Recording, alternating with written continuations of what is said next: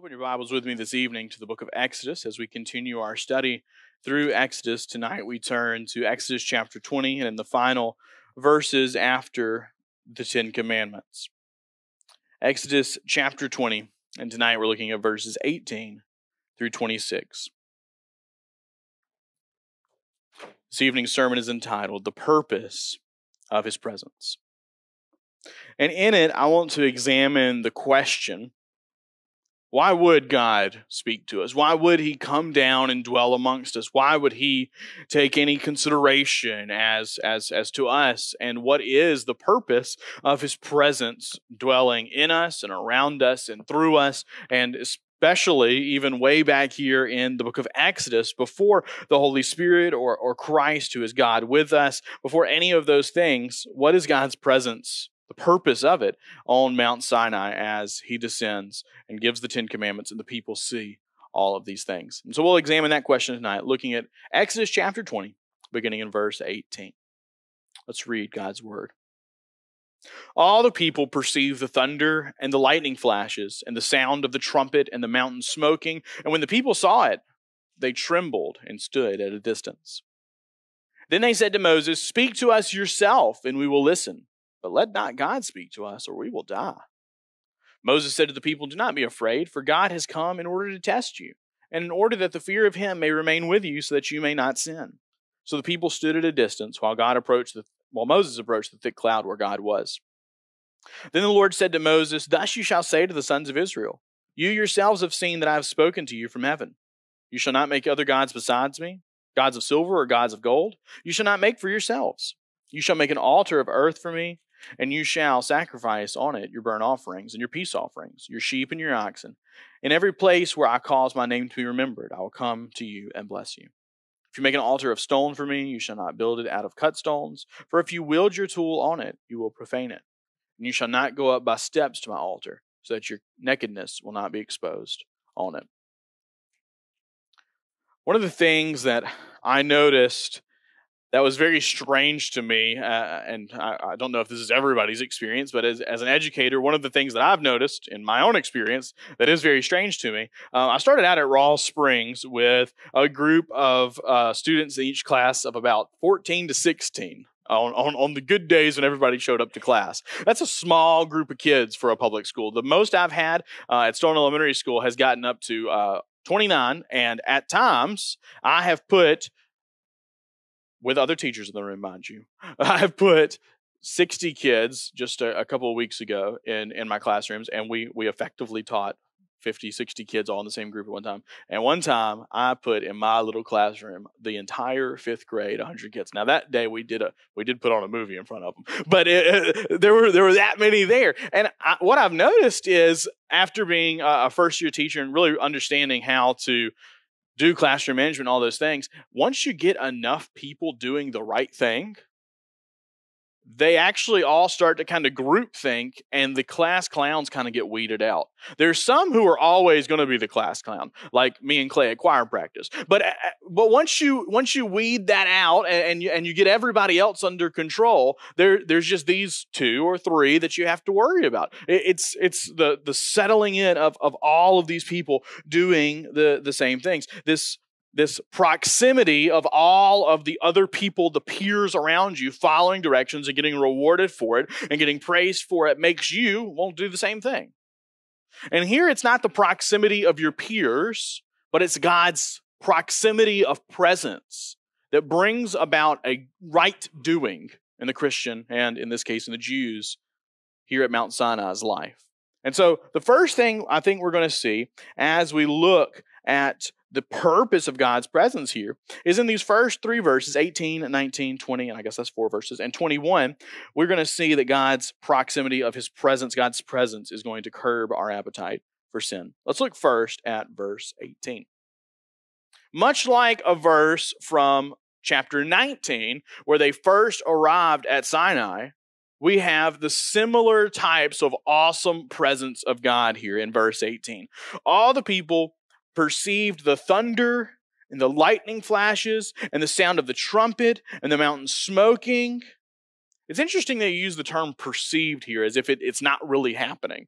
But I think the terminology of perceiving something here is to show us that while they did not see lightning and thunder, it was like lightning and thunder. While they did not hear literal trumpets, God's voice was like a trumpet. While the mountain was not on fire, it was as if the mountain was on fire. This perception of these awesome things that are happening, and the reality is it's even worse than this because of the great mystery of God and how in the world is all this happening. And so all of these things are going on there as that's taking place. And when the people saw it, verse 18 says, they trembled and stood at a distance.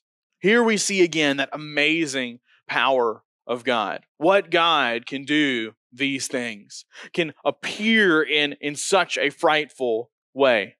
And as such, it brings the people to this very emotion of fear. They trembled and they stand back from this God.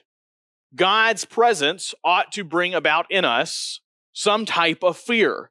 He is not a God that we should play with him, or that we should think that we can take his commandments lightly and his word lightly and his truth lightly, or that we're in charge and in control of things. He is a God who ought to be feared. In fact, we see it many other places, and if you'll grab your Bibles tonight, we're going to be flipping first to Revelation. We see in many places in God's word that those who encounter God in any type of way find themselves in a frightful situation.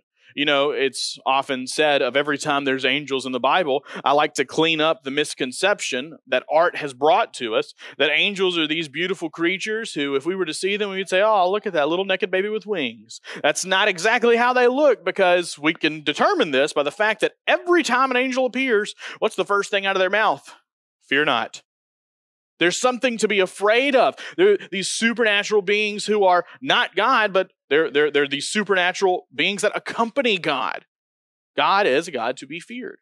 And when John, the Revelator, in Revelation chapter 1, sees Jesus in his fully glorified appearance here in Revelation, look what he does. Revelation chapter 1, verse 17. He sees and describes Jesus, and there's some frightening things here. Some are symbolic.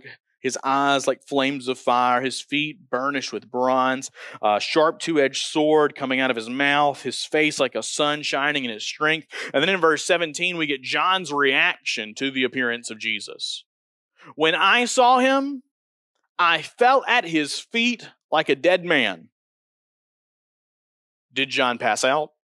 Did he just play dead? Play possum from an earlier sermon, maybe? What was the reaction? It was at least that he recognized my life is in this one's hands. To fall prostrate before someone in ancient days was a symbol of falling on one's face and belly to say, you can kill me, or you can heal me, or you can help me, or my life's in your hands. And this is exactly what Jesus does when he speaks to him in verse 17. After he falls like a dead man, and he placed his right hand on me and said, do not be afraid, I am the first and the last. He says something akin to those angels. Yes, we ought to have some fear, but at the same time, Jesus says some things, and angels say some things like, don't be afraid. But here, his presence is a fearsome one. It's one that should bring about these emotions of fear. And I think the reason why fear is something that we get out of a reaction with God, yes, it's scary. The thunder and the lightning and the sound of trumpets and the smoking mountain. It's dangerous. But when we really take in who this God is, it's not necessarily his danger that keeps the people trembling and at a distance. It's the difference between the people and God. Yes, he is strong and I am weak. But there's also the reality, and they've noticed this, that God is holy and we are not. In fact, that's the context here in Exodus chapter 20. What has God just got done saying? He has laid out the 10 Commandments. You've got to follow all of these rules. And as such, now he shows himself in this frightening way, and the people shrink back from him. They're in fear of him.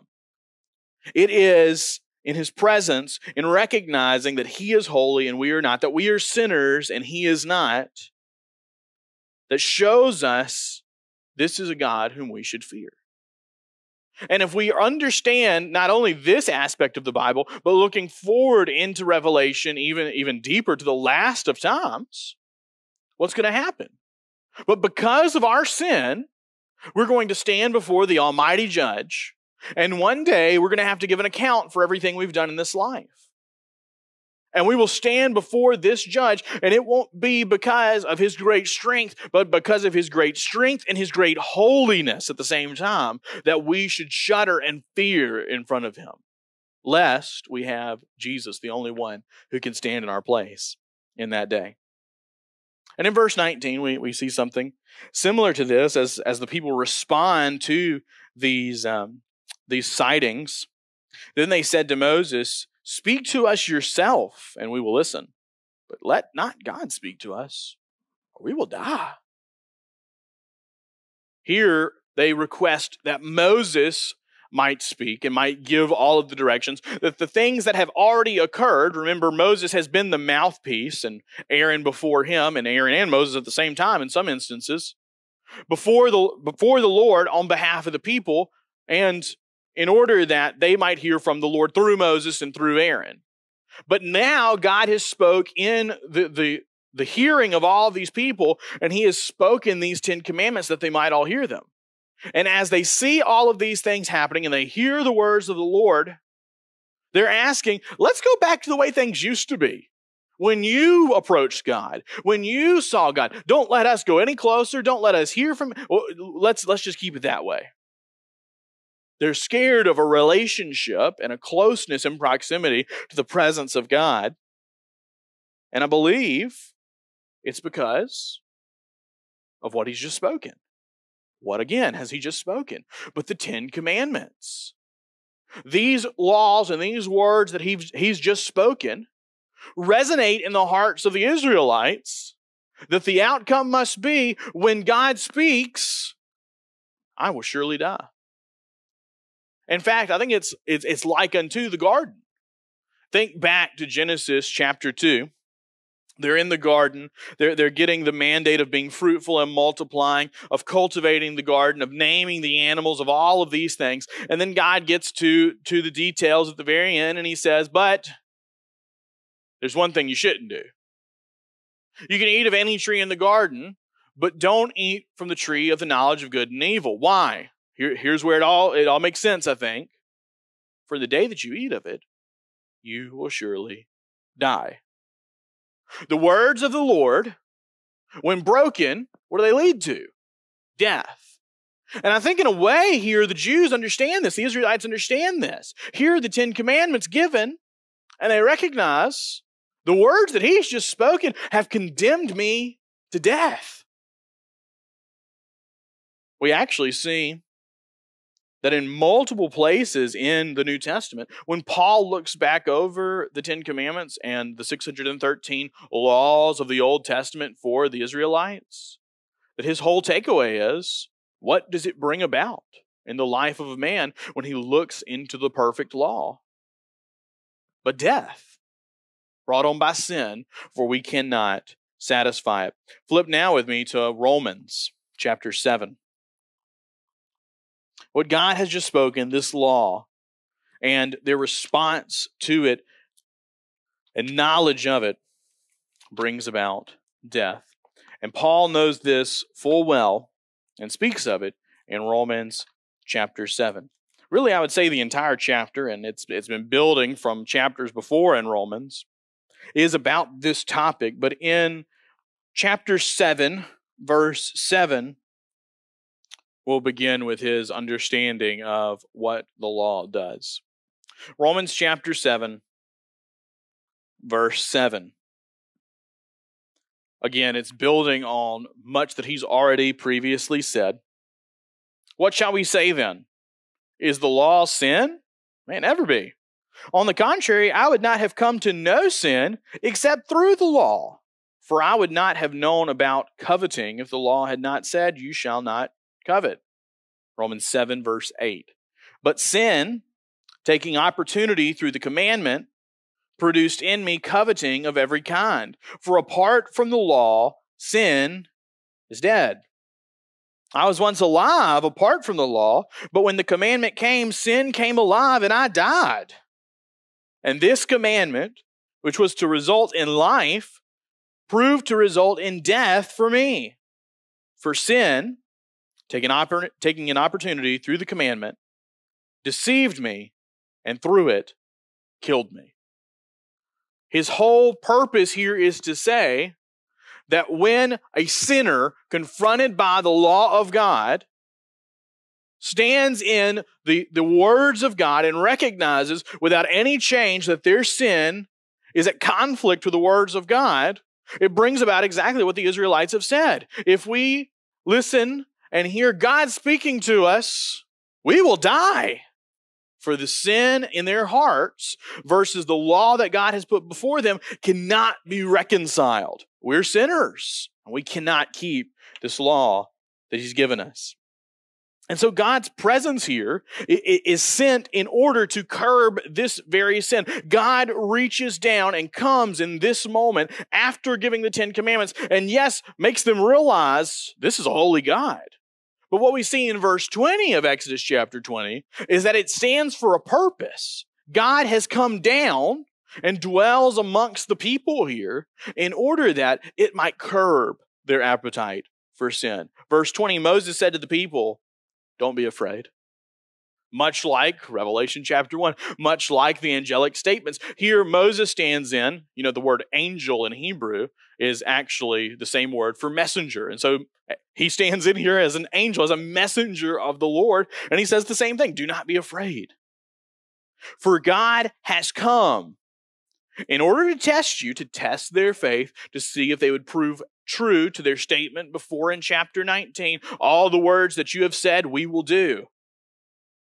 And in order that the fear of Him may remain with you, so that you may not sin.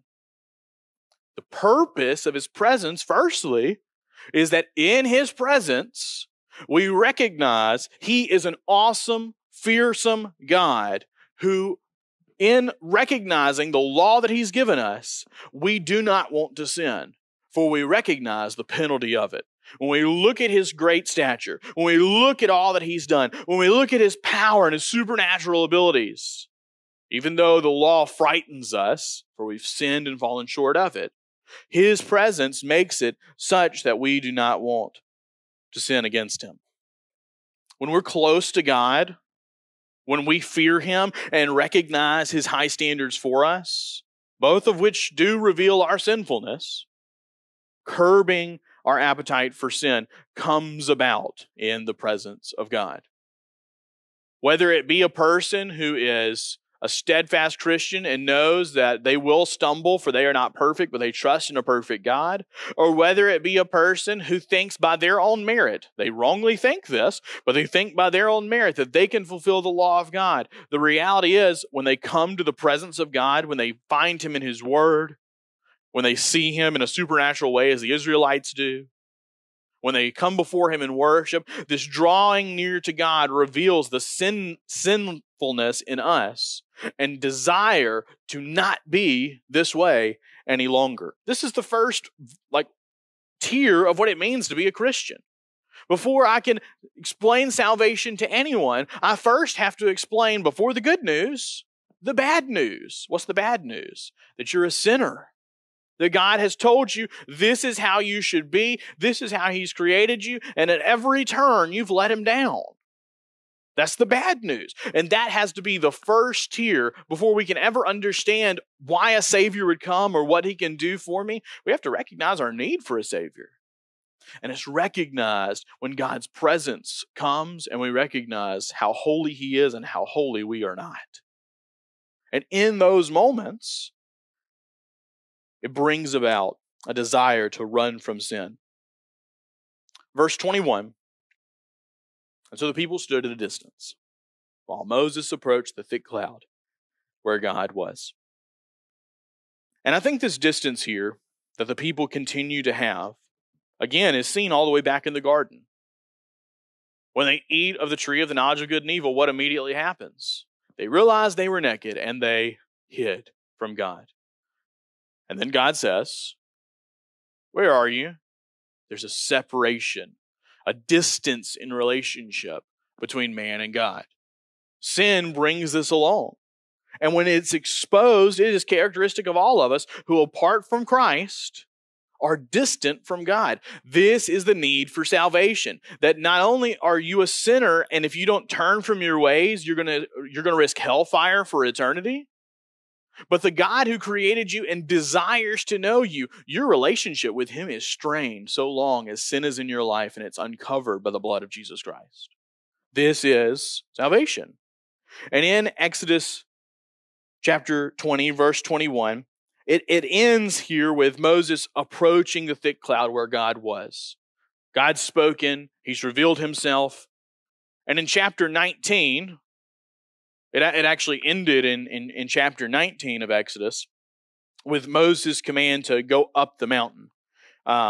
If you look back with me at Exodus 19:24, after a long talk with Moses about how the people should behave and what's about to unfold, he gets this command. Then the Lord said to him, go down and come up again.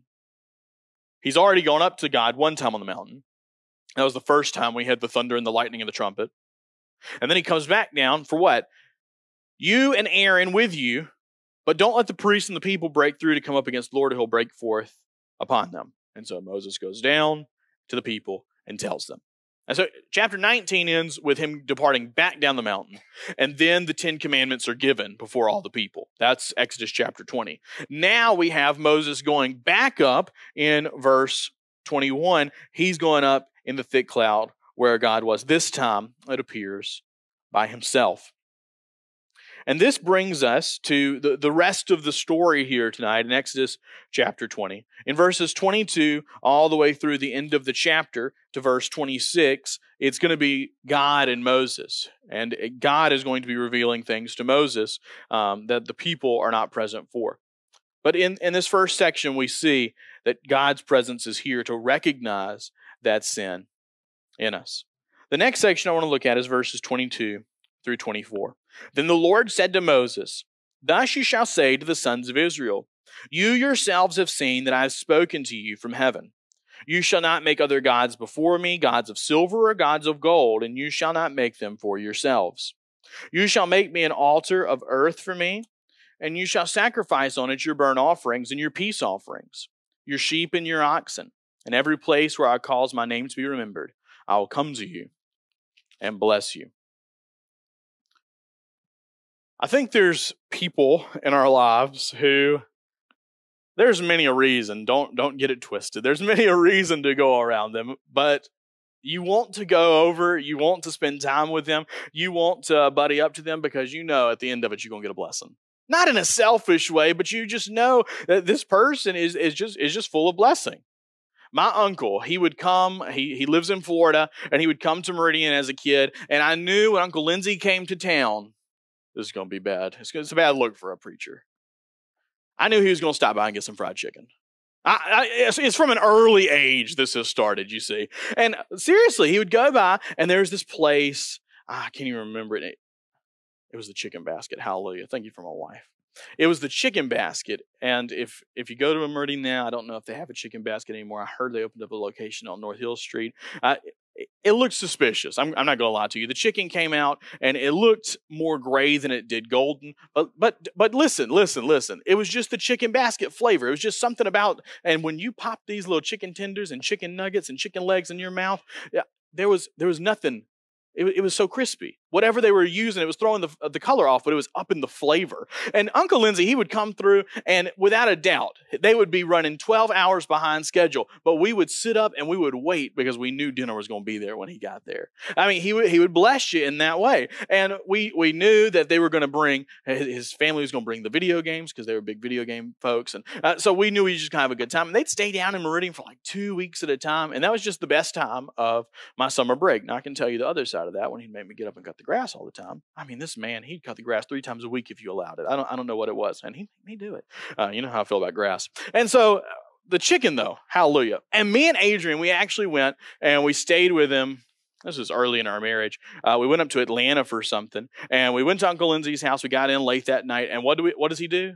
But he piles us up in his truck, and we go to some suburb area mall that just pops up in the middle of nowhere outside of Atlanta. And we go, and he feeds us just the nicest dinner. And we go home, and we go to sleep, and we wake up, and he is up hours before us. And y'all, I ain't never had a breakfast like this before. He cooked biscuits and bacon and sausage and Danishes and cupcakes and bagels and just anything you could, grits and eggs, and it was just everything. And I was like, "There's 3 of us, dude." And he just cooked it. He just made it. And I want to be around him. I want to see him because he's my uncle, yes, but also there's blessings when you come around Uncle Lindsay. There's people like that in our life, right? When they invite you out, you know they're going to pick up the check. They're going to bless you. They're going to do things for you that nobody else would do because that's how they show their love. And I love to be loved that way.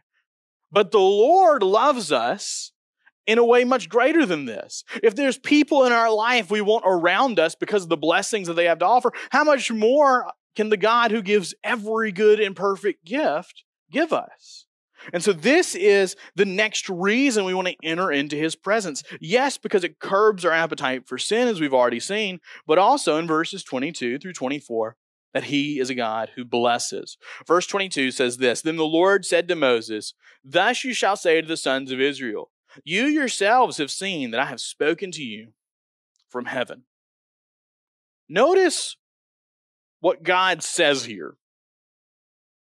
"You yourselves have seen that I've spoken to you from heaven." The first thing God notes is the distance between them. But despite the distance, God has overcome this barrier of heaven and earth, and he has spoken from heaven that earth might hear. God has come and he has brought himself close in order that he might bless. And this is a gap that God has traversed, not only here, but time and time again for his people. In fact, this is the incarnation. Adrian actually said it this week, that this is the most quoted Bible verse scripture of my ministry. But it is because it's one of my favorite verses. Philippians chapter 2, beginning in verse 5, 6, 7, on through 11. Where was Christ? He was God, but he did not count equality with God as something to be grasped. But he humbled himself, coming to earth in the form of a bondservant, in the form of a man.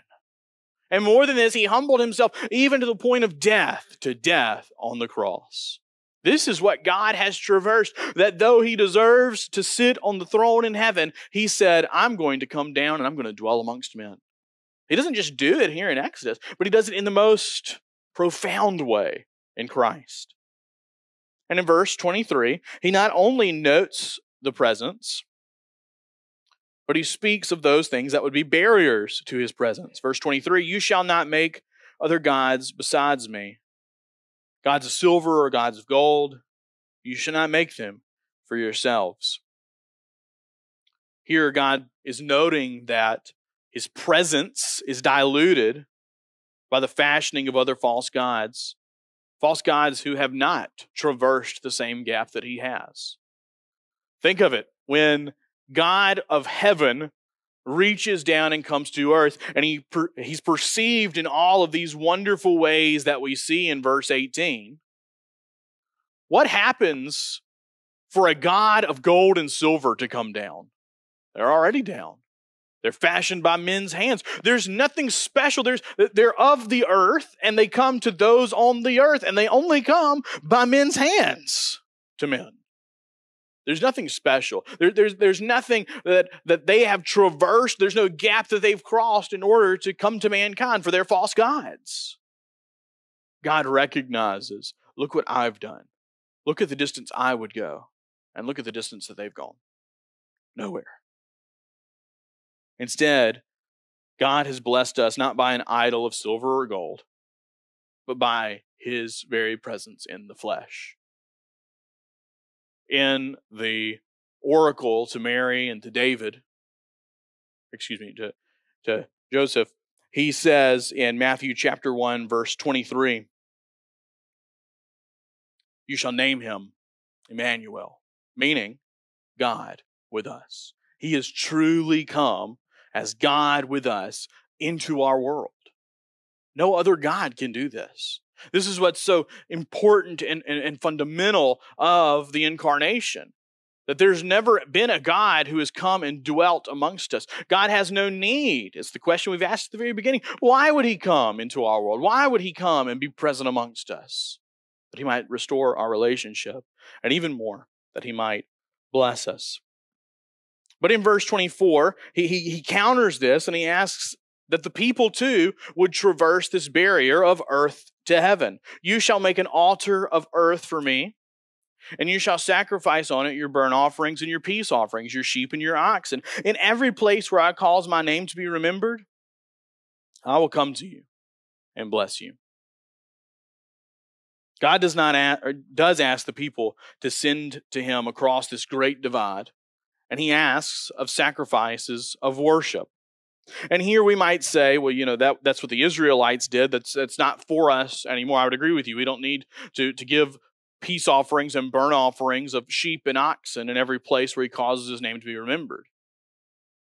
But the same supernatural thing of God stepping down and speaking to us, and in return he asks that we would send worship back up to him, is done today. We've done it even now. And that when we gather as his people, as we take up offerings, as we send up songs of praise, as we petition him, as we did yesterday for several hours, and petitioning him for prayers for Israel. When we do all of these things, these are forms of worship where we in turn recognize that God has come near, that we might return our praise and worship even far, for he is not far from us. He has come near to us. And all of these things helps us to recognize what is said in this last verse, verse 24. "I will come to you and bless you." The presence of God brings blessings to us, both by his presence amongst us and by us traversing this gap, by his help, only by his help, in order that we might enter into his presence even here. This last verse and this promise, "I will come to you and bless you," I think is exactly what Jesus means when he says, "Where two or more are gathered, I'm there in your midst." Jesus is promising, even when he's not physically present any longer, it's in the gathering and in the worship and in the prayers and in the praise and the thanksgiving. It's in all of these things that where will he be? But he'll be in our midst again.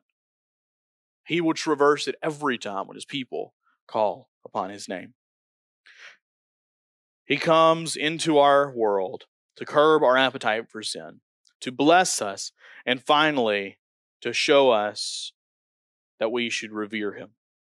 I remember when I was a child in church, I remember Miss Robin, my Kingdom Kids leader, she was also the Sunday night person. She was the everything children-related person.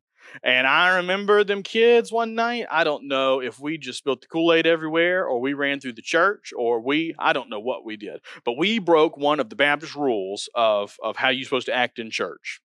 And she got us, because I can remember to this day, to show us there's reverence in God's house. The things that we learn as church kids growing up, that, hey, you need to go to the bathroom before service. You need to try to hold it through service, not to be a distraction to others. You need to make sure that you don't run in the sanctuary. You need to make sure that well, this isn't a problem in Brooklyn, that you have your shoes on in the sanctuary. You need to make sure that you don't do this and that and the other. There's all sorts of rules, right? For what purpose? Because this is, at least socially in the Baptist South, this is how we show reverence for God's house and his sanctuary. God ends these passages on the Ten Commandments and his presence before the people with giving two strange rules. And I think the same purpose is true. Even though the rules are quite strange, it's to show that when we're in his presence, we're to revere him. Let's look first at verse 25. If you make an altar of stone for me, you shall not build it with cut stones, for if you wield your tool on it, you will profane it.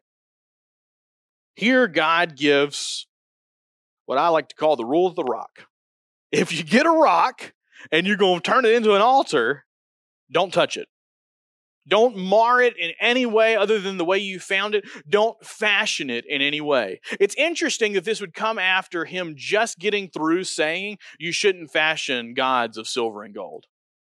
I think the idea here is don't be tempted to worship the architecture of the altar more than you worship the one whose altar it is.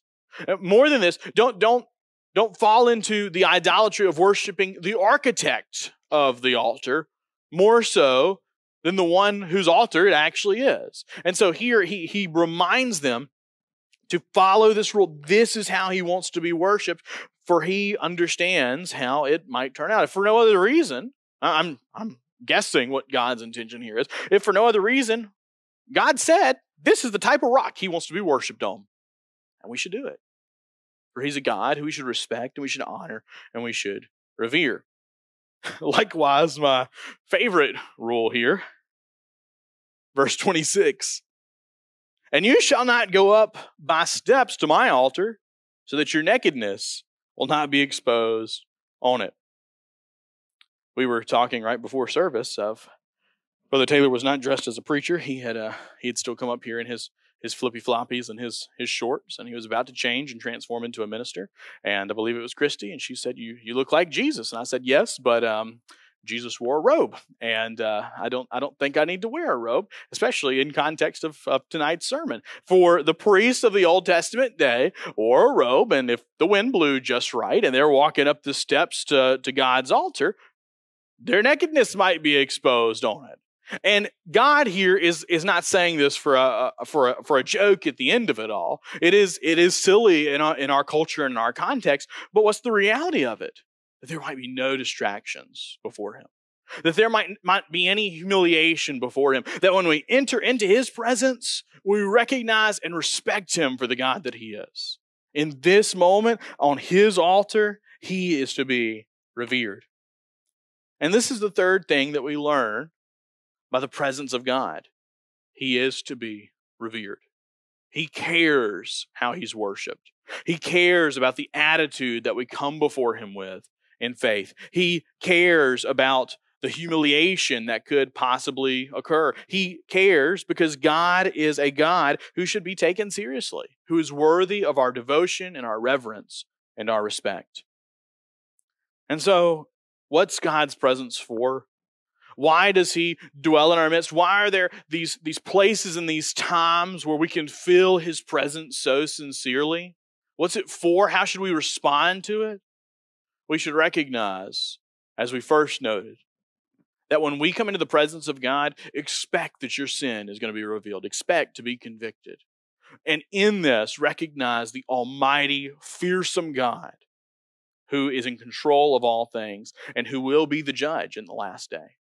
Recognize in God's presence the great blessings that overflow. It should give us a desire to come into his house, to enter into his word, to come before him in prayer, for in those moments, there are the most sincere blessings that we could ever encounter in this life.